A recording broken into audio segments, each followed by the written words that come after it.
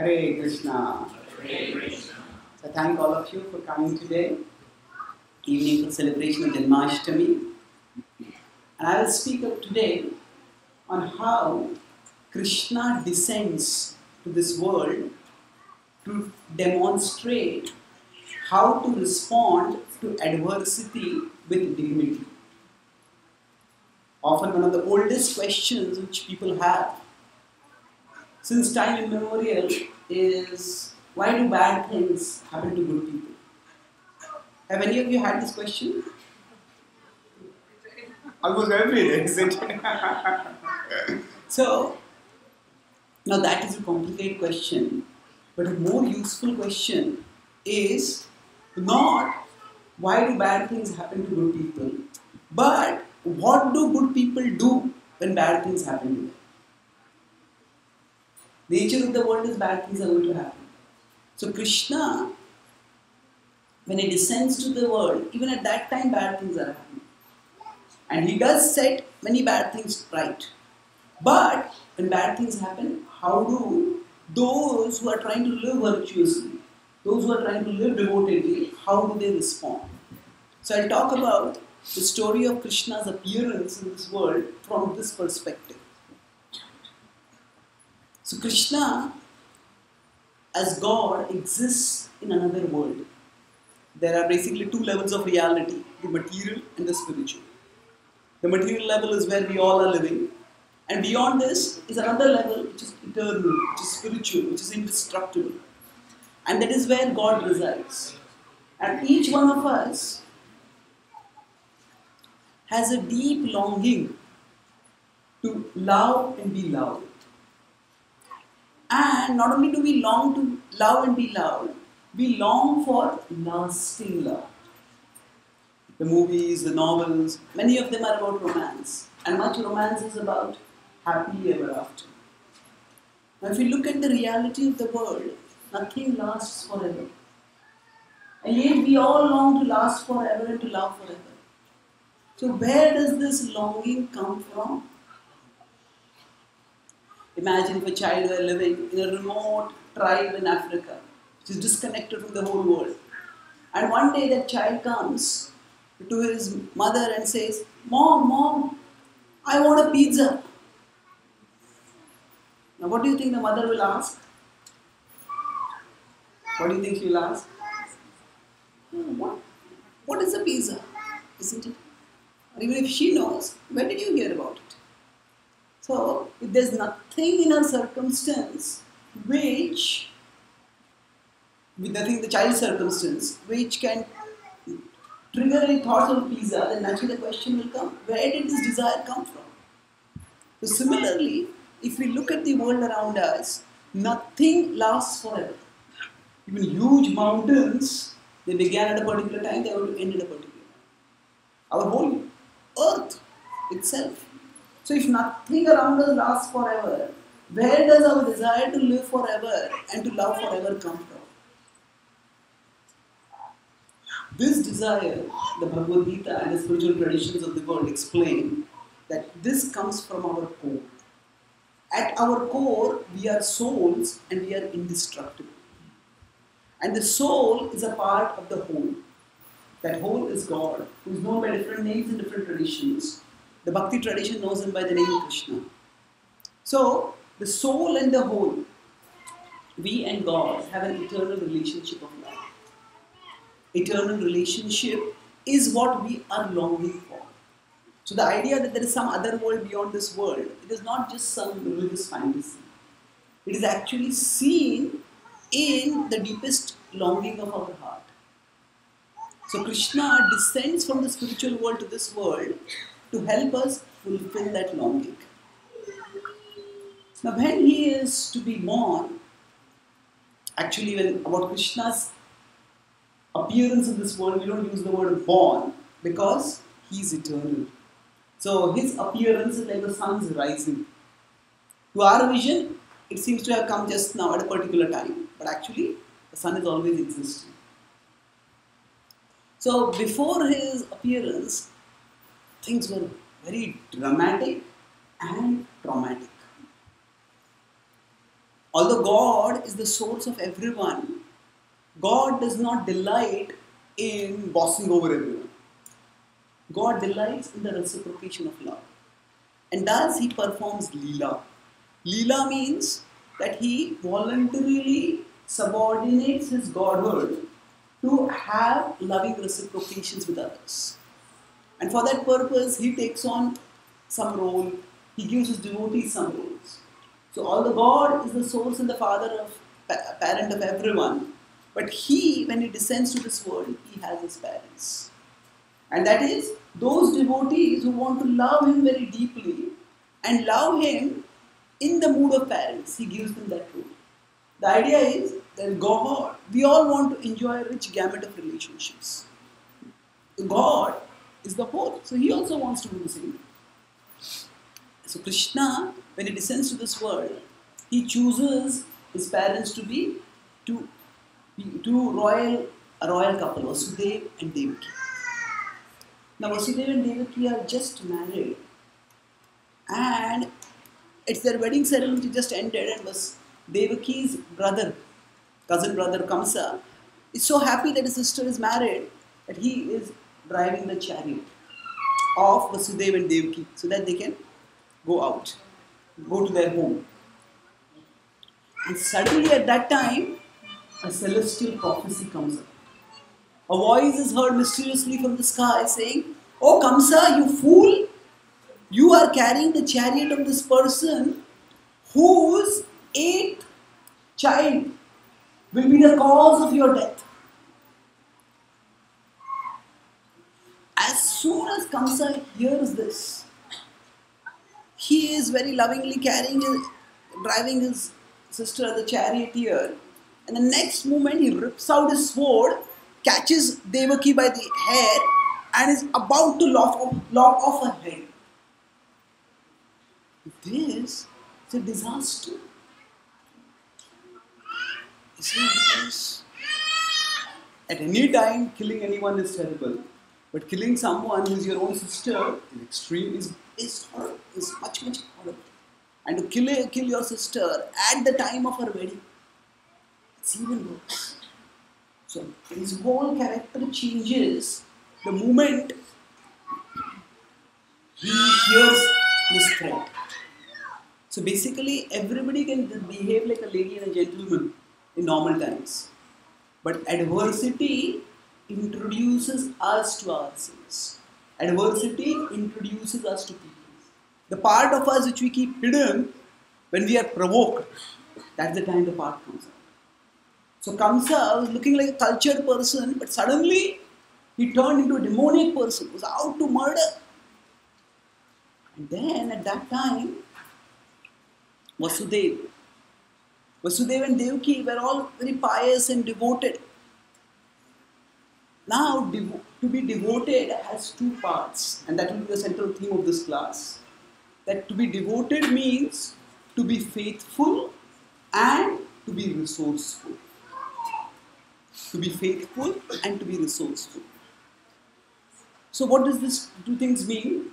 That in our life, at every situation, some things are in our control and some things are out of our control. So when somebody is devoted to God, when we face adversity, basically what happens? Adversity means, see, the things which are out of control, they go wildly out of control. And the things that are in control, they seem to shrink a lot, so that we start feeling powerless. So when this dynamic is there are some things out of control, some things in our control. A devotional disposition is to be faithful and to be resourceful. To be faithful means that which has gone out of control, okay, it has gone out of control, but something good will emerge out of it.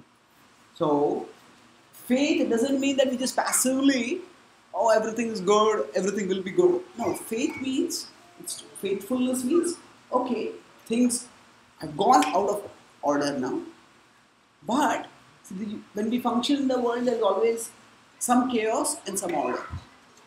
When things are orderly, that means when we do particular thing, the expected result comes. When things are chaotic, We do something and we don't know what result will come.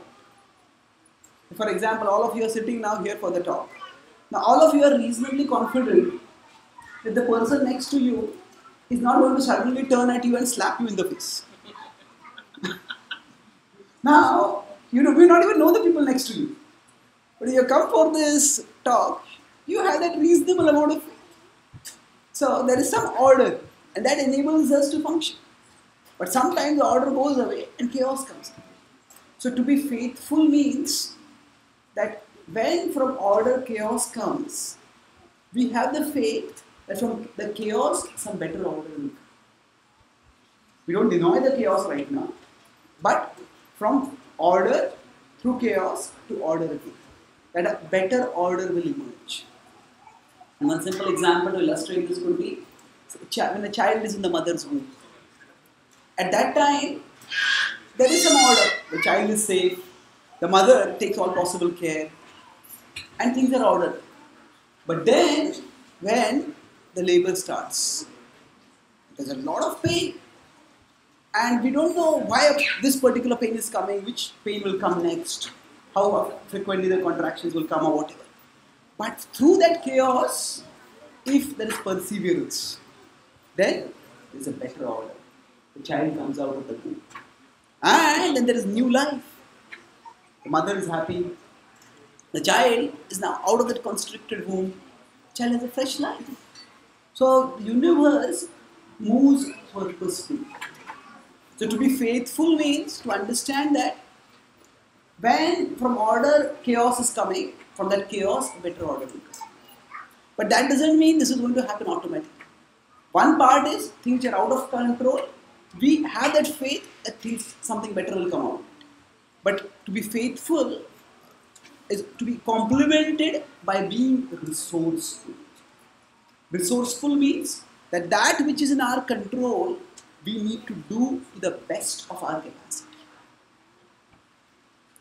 So now comes a thought that if her 8th child is going to kill me, I will kill her only, so that she will never have any children and I will not die. Now when this happened, Vasudeva, who was the husband of Devaki, at that time it was an emergency for him. And his wife, his bride's hair had been grabbed by this person. Kamsa was demoniac, very powerful.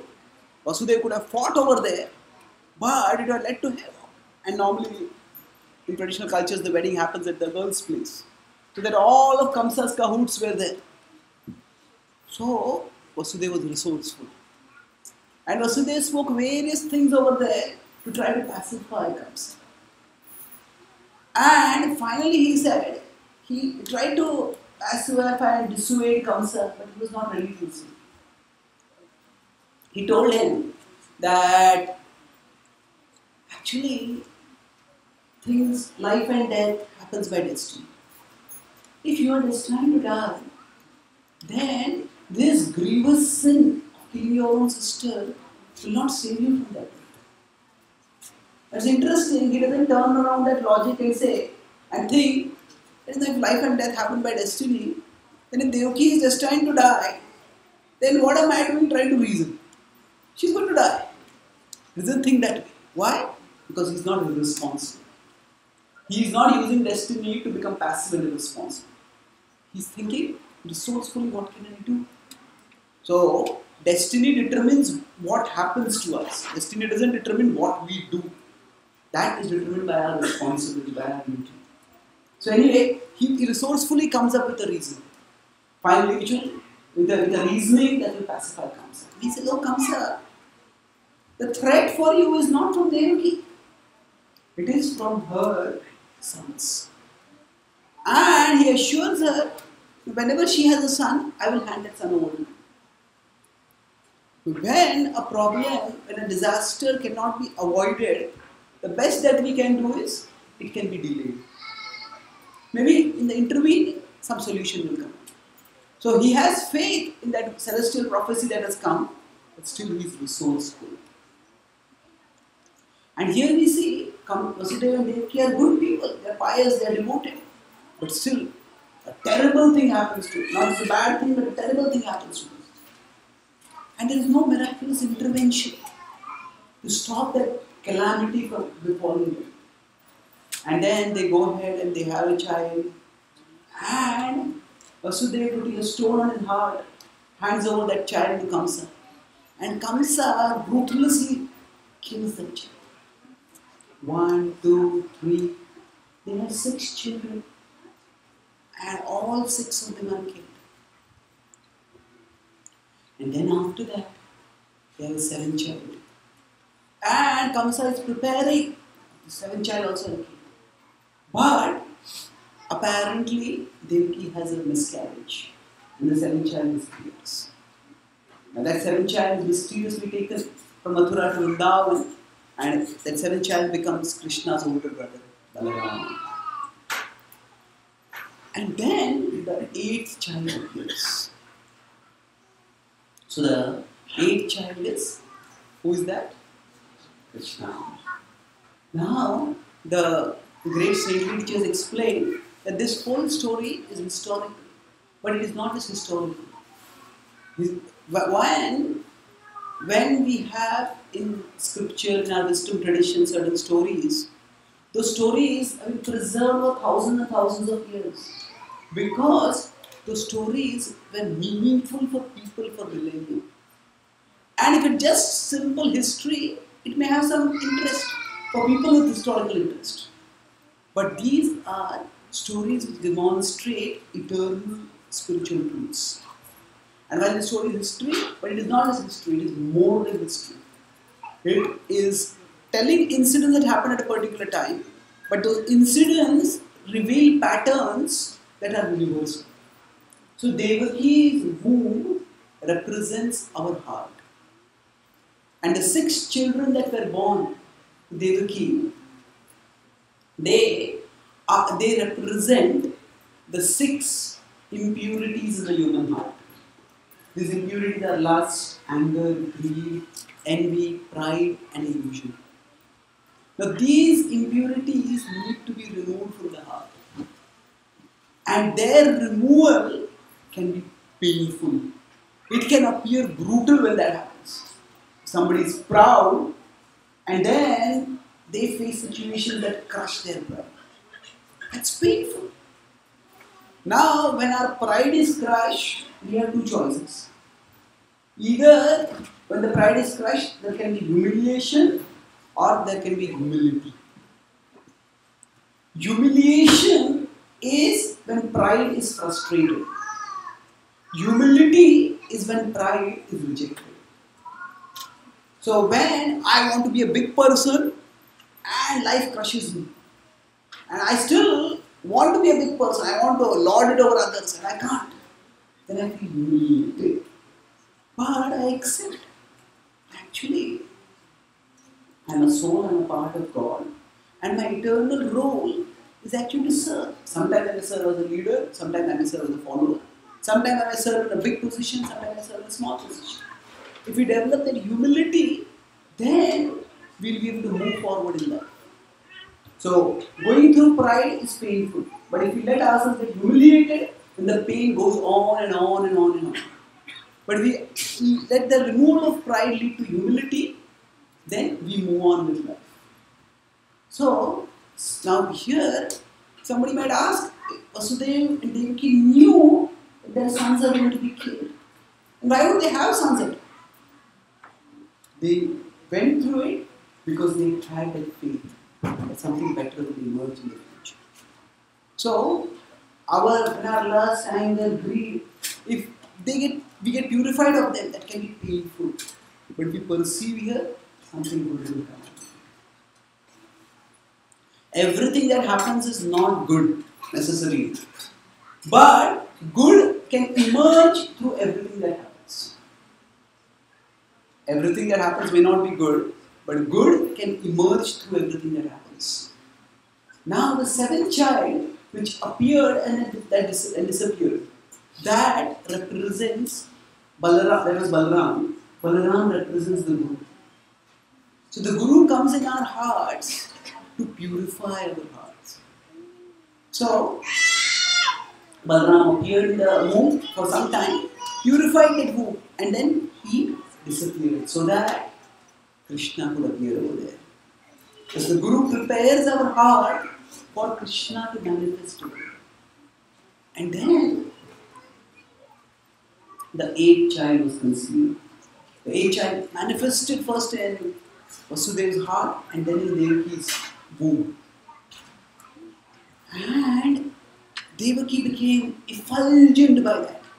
Naturally, a mother who has seen 7 children die, she could be chronically depressed. But when Krishna came in her heart, she became enlightened. This is the power of devotion. That even amidst the greatest distress, we are uplifted by some kind of sublime happiness. And then as the pregnancy progressed, earlier she had been fearful what would happen to my child. But this time she was fearless. And seeing her fearless, Kamsa became fearful. What is going to happen? This 8th child. And he was waiting. Kamsa was a demon. But although he was a demon, still he was civilized enough that he did not think of inducing a forced abortion in Devaki. He waited for the child to be born. And then, when finally that child appeared. So, normally when a child is born, we often tell people happy birthday. On the day of our birth, we were not happy. It's a traumatic change. As I said, it's a chaos from which order is emerging. So every child who is born is crying. And it's curious how paradoxical things are. When the child is crying, everybody becomes happy. And if the child is not crying, everyone becomes worried. So,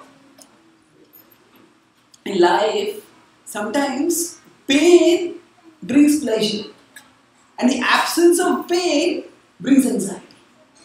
So we can't just look at the immediate emotion that we are going through. We have to look at the direction at which things are going. From the child's perspective, crying is painful. But the very crying indicates the presence of life, the presence of health. So if we get too caught in the present alone, in the way how things are right now, then we miss out on the big picture. Yes, we have to look at the present, but human life means we have the intelligence to look beyond the present to how things are going in the future. So even if there is present pain, we can accept that pain if it is going to take us to a brighter future. And this was the mood of Devaki and Vasudeva. And when they had this 8th child, at the time of the birth, Krishna appeared not like an ordinary child crying with all messy fluids around him. Krishna appeared fully dressed, wearing ornaments, with grown hair, looking Chaturbhuja, with 4 arms. And his parents were stunned to see this magnificent child.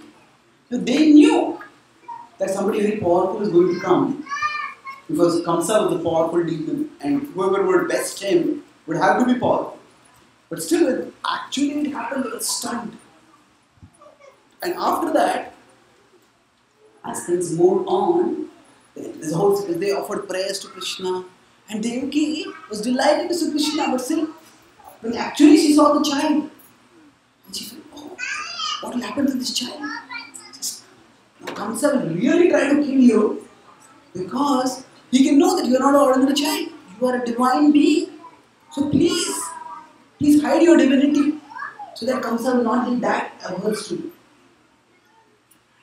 Then Krishna obliged, and as a small baby he changed his form from 4 arms to 2 arms.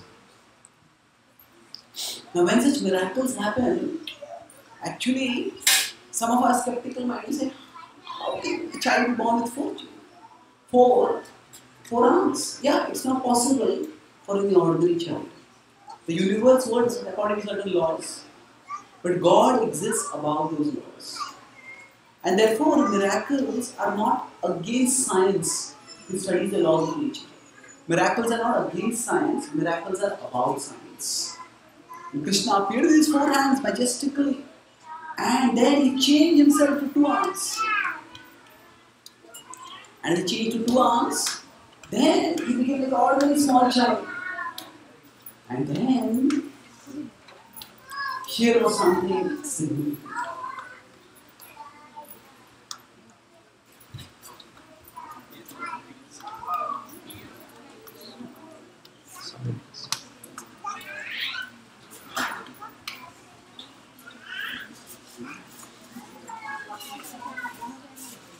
So now, again we see this dynamic of being faithful and being resourceful manifested. Vasudeva and Devaki had seen that this child Krishna has come over here.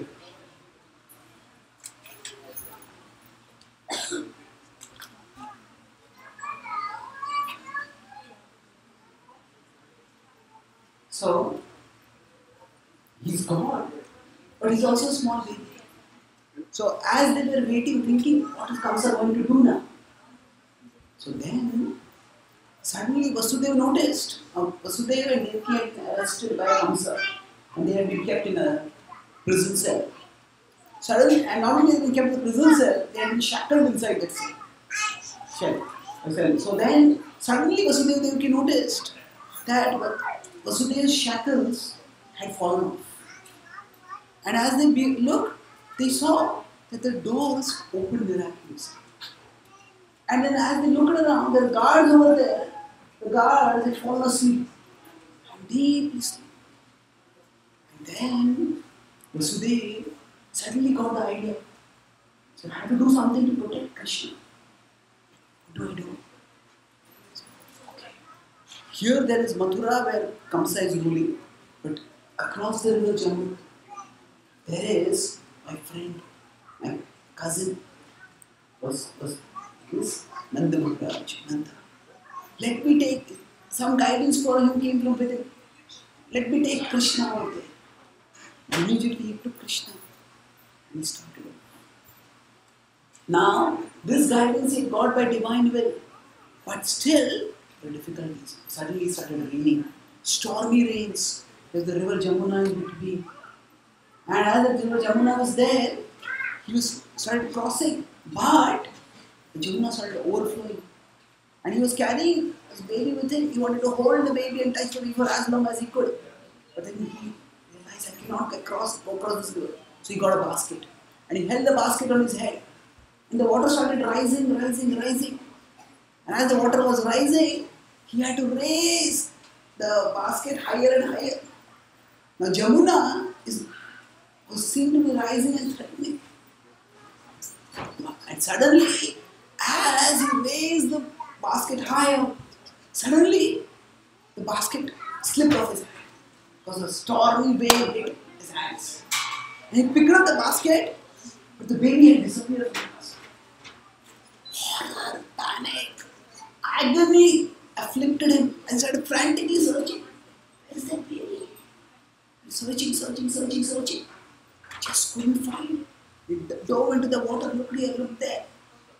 And as he kept looking, hope started dwindling. He looked around, dove deep into the river, and suddenly he saw Krishna. And he picked up the baby again. And he found the basket nearby floating. Put the baby in that basket. And then, as he was walking across, suddenly the river calmed down. So described that Jamuna is also a devotee. And Jamuna wanted to be blessed by the touch of Krishna's Padakamal, his lotus feet. So once Krishna fell into the river, Jamuna was blessed, then Jamuna calmed down. And after that, Vasudeva could move straight forward. And Vasudeva came to Nanda Maharaj as house. And then quietly, he kept Krishna over there. And now he couldn't go back empty-handed. Because Kamsa would know that the child was going to be born. Where did he go? So there was a girl child who would be born over there. So he took that child and he came back. Now naturally he would have been worried. What will happen to this girl child? But he was doing his part. And he had faith something higher will do its part. And when he came back, and he kept that girl child over there. And Kamsa woke up and he came. And when he heard about the news that the child has been born, he charged fiercely over there. And then Devaki told him, this is a girl, she is no threat to you. Kamsa was taken aback. Then, maybe this girl will kill me. So he grabbed that girl and he tried to fling her on the ground to kill her, as he had done earlier. In fact, as he raised her up, suddenly she slipped out of her hands, out of his hands. And he looked up and that girl turned into a powerful, effulgent goddess. And she said, you fool, why are you trying to kill me? The one who has destined to kill you is already born elsewhere. And saying this, she disappeared. Now Kamsa was trying to see what happened. This girl has disappeared. But Kamsa thought that maybe this was all a cheating. He thought that actually this whole plot was that just to fool him. There's no 8th child who's going to kill me. And he begged forgiveness from Kamsa. He says, I was misled and said, I'll kill your children. I'll kill your children. And very sorry about it. But it seems even the gods, they started lying now. They made that prophecy, that's why I did all this. You please forgive me for the wrong that I did. Now, if your children have been killed, to forgive is not easy. But amazingly, Vasudeva and Devaki forgive. Absolutely forgive. Now, it's interesting. I can prove this point and then I'll do the concluding lesson over here. And we can have a couple of questions. See, there is a difference between forgiving and trusting. Forgiving is for the past. Trust is for the future. If somebody has hurt us, if we hold what they have hurt against us for the rest of our life, it is we who will hurt ourselves by that. So let the past be in the past. So forgiving is for the past. But if somebody has hurt us, we cannot again give them the power to hurt us. So it creates a distance. So forgiveness is to be given, but trust has to be earned. So Vasudeva and Devaki were forgiving in the sense, okay, we don't hold the past, you killed us as children against you. But they didn't trust Kamsa. They didn't tell him, oh, actually our 8th child is there in Vrindavan. That would have been stupid. So they were faithful that Krishna will be protected. But they were resourceful that they didn't spill the beans and tell that Krishna is good. So eventually Krishna grew up and Krishna freed the world of this tyrant Kamsa. But the point over here is that Krishna came as God, but his descent did not mean that he miraculously set everything right. He guided his devotees to be both faithful and resourceful. And in our lives, when we pray, when we seek help, sometimes miracles may not happen. But if we learn these two principles, then no matter what bad things come in our life, when Vasudeva and Devaki bad things were happening, they didn't ask, why are our sons being killed like this? What wrong did we do? No, the question, why do bad things happen to good people, it's a difficult question which sometimes has no satisfactory answer. But a more productive question is, what do good people do when bad things happen? And they do good things. As we learn from this story, they are faithful and they are resourceful. So for whatever difficulties we are facing in our life, faithful means, okay, this bad thing is happening, this chaos is coming in my life, but some order will emerge out of it. Rather than simply becoming depressed, disheartened by the chaos that we are going through, we persevere, waiting for the order to come out. So that's faithfulness. But faithfulness is not passivity, it's not apathy. Faithful also is resourceful. What can I do in this situation? And what is the best that I can do in this situation? And this is where, if we turn towards God, if we pray to Him, if we practice Bhakti Yoga, which is the means of connecting with Him, we will become internally strengthened. We will become internally strengthened to face the difficulties that we are having.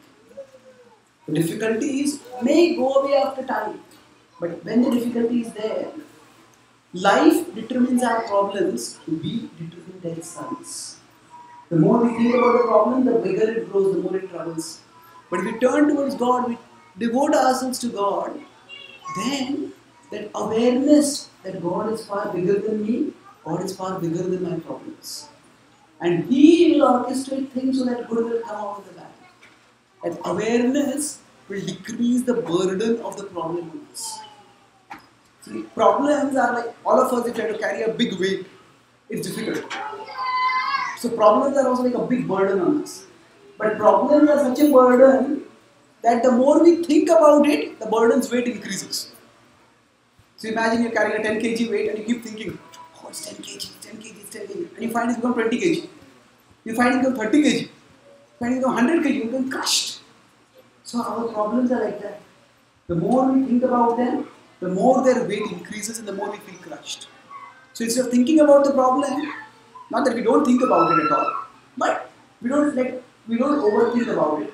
We turn to God in prayer, in devotion, in meditation. And that, just stopping thinking about our problems and thinking about Krishna will give us relief, it will give us strength. We can either do chinta or we can do chintan. Either we can just worry about our problems and feel burdened. If we prayed as much as we worried, we would have to worry much lesser. Because at prayer, even if it doesn't remove the problems, prayer will remove the burden of the problems on us. And we will get strength to move forward in our lives, to move forward purposefully. And that is the spiritual strength that each one of us can have if we turn inwards. So Krishna descends to this world to remind us of our own spiritual strength, to help us gain the resources by which we can develop the spiritual strength.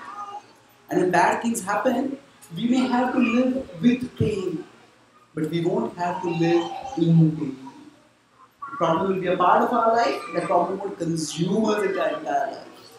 And if we keep moving forward purposefully, we will find in due course that whatever bad thing happened, by God's grace, something good, something better emerged from it. So this, how to deal with adversity with dignity, this is what Krishna teaches for us. And if we learn this lesson, we can all be empowered in our life journey. So I'll summarize. I spoke today on this theme of don't ask why bad things happen to good people, but ask what do good people do when bad things happen to them. Krishna comes to teach how we can respond to adversity with dignity. So when Krishna comes to this world, his parents get into big trouble. His mother's life is threatened, and then all her children are threatened and then killed. But through it all, they persevere. What are the two principles for responding to difficulties? Do you remember? Faithful and resourceful. So faithful means the things that are not in our control, which seem to be going terribly bad, we have the faith that the universe moves purposefully. From order, if chaos has come, from chaos, better order will come. The child in the mother's womb is order. When there is delivery, there's pain, there's chaos. From that, a better order will come. So if we have that faith, everything that happens may not be good, but good can emerge through everything that happens. So Vasudeva had the faith that the prophecy will come true, but he was resourceful to prevent the death of Devi. When a problem cannot be removed, at least be removed. So that some resource comes up to deal with it.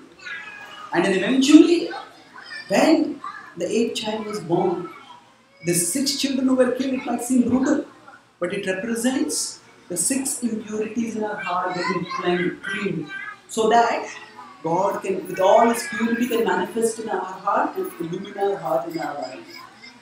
Eventually, when Krishna was born, Vasudeva had faith, but he was also resourceful. He took Krishna across to safety. And when Kamsa was apologetic, he forgave, but he did not trust. Forgiveness is for the past, trust is for the future. And in that way, Krishna's appearance in this world heralded the future, and Krishna would deliver the world of Kamsa.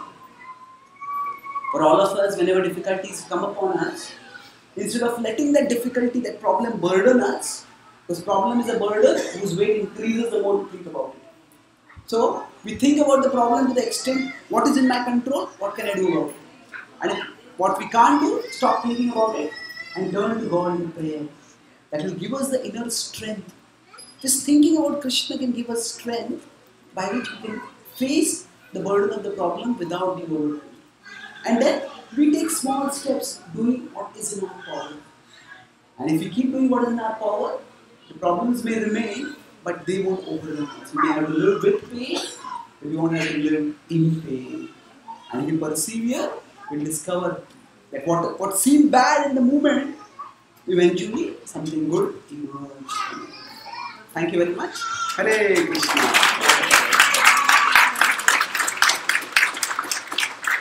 Hare Krishna. If anyone have any questions, we have a mic and I can pass it on. Hare Krishna. How do you define death? Death to the death of a young one in this context.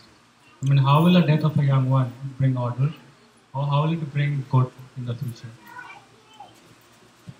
How will the death of a young one bring order or bring good? Yes. For all of us, when anything happens, we place the cause-effect correlation in different causal boxes. Say for example, right now, if the lights go off, we could put it in one causal box, has the power gone off in this room?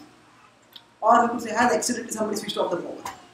We could say, oh, has the power grid collapsed over? So we could put this same event, the power going off, in different causal boxes. One causal box is the power has gone off. Another is power grid has collapsed. Another is the switch has been accidentally turned off.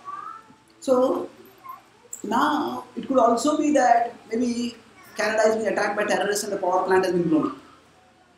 But if we start thinking about that first thing, we'll understand time. So whenever anything happens, we need to find the most constructive causal box in which to place the event. And if a smaller causal box doesn't make sense, then we go to a bigger causal box. And then we go to even bigger causal box. Now science, the more knowledge we have, the bigger we can expand the causal box. Now science can tell us that if there is a sudden solar flare and it comes close to the earth, all the electrical equipment on the earth can stop working. So the causal box can even be extended to the sun's emissions for something as simple as a tube light on earth. So similarly, when a small child dies, if we look at it from the immediate causal box perspective, it doesn't make any sense. And that's why that causal box needs to be expanded. And expanding the causal box means cause-effect correlation. So the Bhagavad-Gītā explains that every one of us is a soul. And each soul is on a multi-life journey of spiritual evolution. And for the soul, death is a comma, not a full stop. It is a comma by which life continues in a different place at a different level of reality. So each of us is born, we live for a certain time and we die. And now for some souls, in this life, they might be destined to live for a very short time. So there is nothing that the child has done in this life. There is no order or chaos to be considered from this life's perspective. But from a bigger perspective of previous life, next life, then it could be that for that soul's onward evolution, this life, with whatever situation that soul was in, may not be as conducive as the future life is. So whatever is in our control, we do the best that we can. So if the child is alive, parents do everything that they can to take care of the child. But if the child passes on, then the parents understand that actually this child is not just my child. It is God's child who was interested in my care. And the same God who took care of this child before the child's birth will take care of that soul after the soul's departure from this world. Okay? Krishna. So we'll have one last question. If anyone has, you can please raise your hand. Oh, right. So that's our one last question, and then after that, we will proceed to the next part of.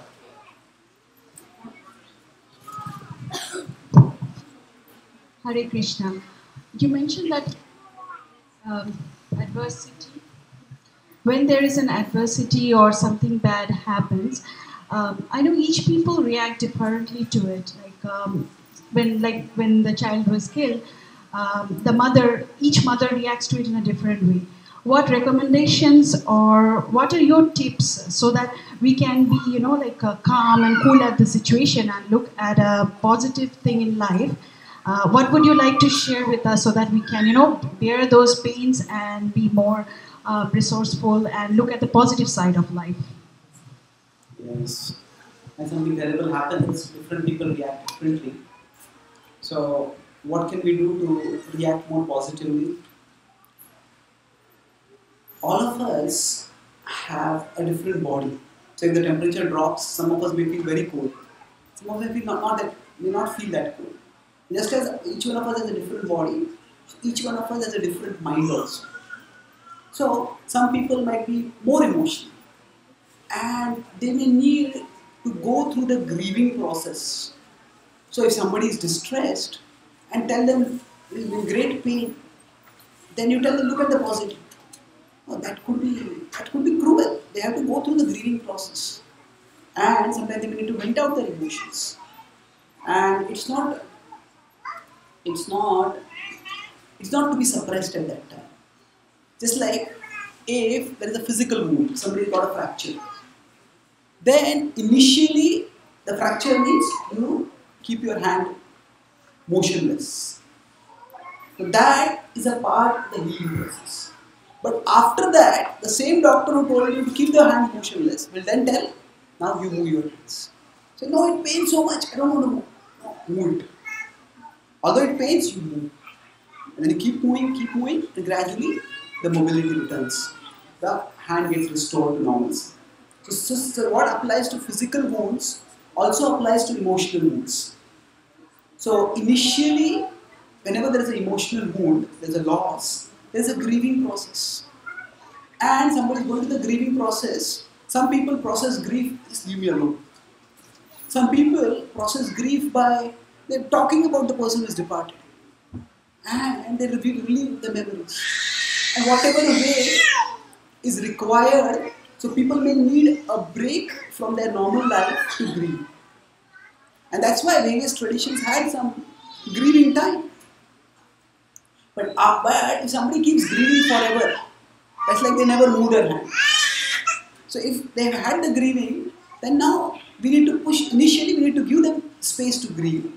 And then we may need to give them, sometimes people need space and sometimes people need pace.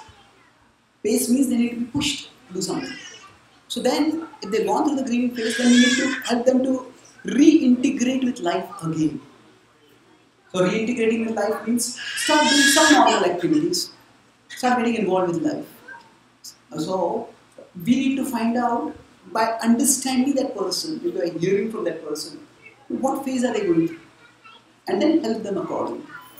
In general, to look at the positive in any situation, there are broadly, we need to acknowledge the negative, not deny the negative, but then look for the good around the bad. Okay, this is terrible, but still, okay, these are all the good, still the good things are there in my life. Okay. If I lost someone, still the rest of my family is there. I have health, I have a good job, I have social support, whatever. Look for the good. The mind will keep looking at the bad and will make things worse. But we look for the good around the bad. Then we look for the good that specifically among the many things good in our life, we look for the good that helps us to counter the bad. Suppose somebody's got a terrible disease. At least, the disease is curable. I have got health insurance, or we have got social security, social support. We can take the treatment. So look for the good that helps us to counter the bad. and then look for the good that may emerge from the bad. So, okay, this is terrible, but maybe something good will emerge. So, I call this the ACE acronym. I have a whole seminar on this topic. Ace your life with positivity. ACE is, A is look for the good around the bad. C is look for the good to counter the bad. And E is look for the good that emerges from the bad. So if we look for the good in this way, then again, we can't say that everything that happens is good, because bad things happen in life. But everything that happens can be for good, if we play our part in it. If we are faithful and resourceful. So positivity is not just looking at the good. Yes, looking at the good is important, but then acting properly is also important. If somebody keeps grieving forever, they become a chronic lamenter, then even if the good is to emerge, the good will not emerge. It's like the mother is in pain, but if the mother doesn't push at that time, she has to do her part. If she doesn't push, then the child cannot come out. So it's not just looking at the positive, but also acting positively. When we are both faithful and resourceful, and then we look for the good, the ACE, then we can always look forward positively in life. Thank you very much. Shri Janmashtami Mahotsav ki Krishna Bhagwan ki. Thank you very much, Chaitanya Charan Prabhu. So now